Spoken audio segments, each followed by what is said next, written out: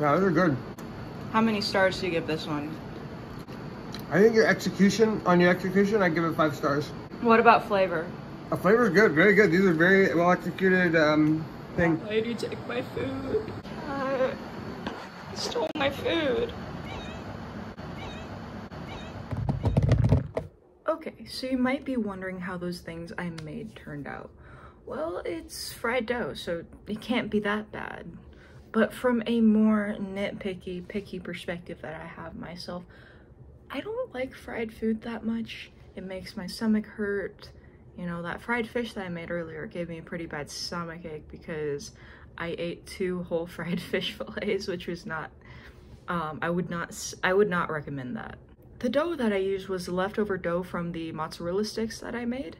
And while it was a good cakey, sticky batter for battering purposes, it was not great for frying on its own. I'm not 100% sure how to fry dough, so I just threw it in a pot of oil and sort of boiled it.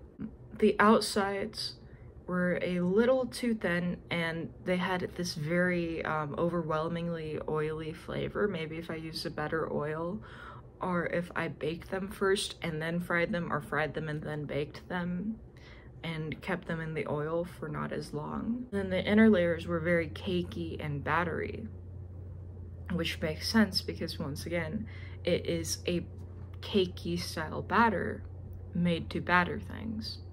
I ate 2 of them and then gave them to my family, you know.